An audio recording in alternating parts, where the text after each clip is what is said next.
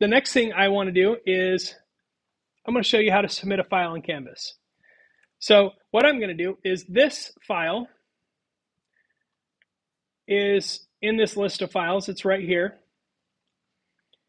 And now there's a few things I can do. I could move this window over and I could drag that file onto my desktop. If I do that, it will move this file. It'll take it out of here and put it here. And that's fine if I'm completely done using it and I'm on a school computer and I'm going to bail after this and the file is just going to get deleted anyway. But if I'm on my computer and I want to keep that code for later so I can copy and paste for myself, which you will want to do for sure, then I don't want to do that. What I'd rather do is copy and paste it like that. And then there's the file right there. So I've copied and pasted it onto my desktop. Then I have it in both places. And that's useful.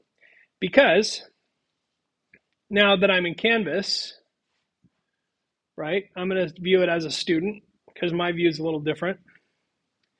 Okay, so this is what your Canvas looks like.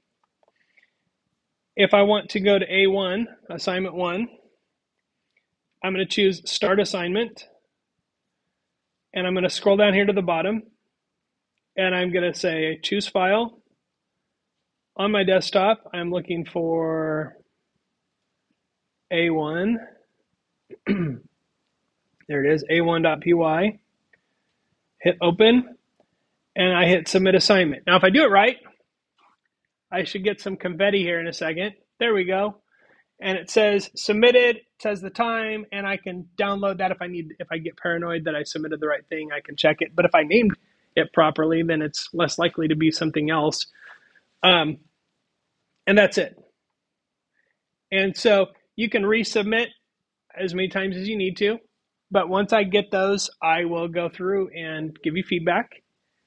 And if you do it correctly, like if your file is perfect, I might say, hey, you did a really good job on this, but most of the time I'm just going to give you the points and move on.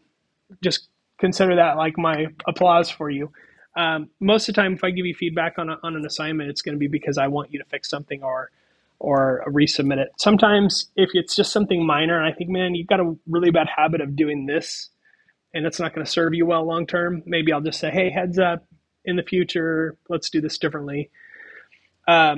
If you submit a screenshot of your code, I'm going to kick it back because I need to see your actual code. A screenshot of code is not what I want. I want the actual Python file to be submitted. And some people take a screenshot and then name it a1.py. That still doesn't work. Not the same thing. In fact, when I open that in Python, it looks like a bunch of garbage. So, because it's actually the image data that I'm looking at that point. So that is how you submit your assignment. And I think we're nearing the end of the lecture, so you'll have a little bit of time here to actually do the work. Any other questions before I cut you loose to work on A1? No? Okay.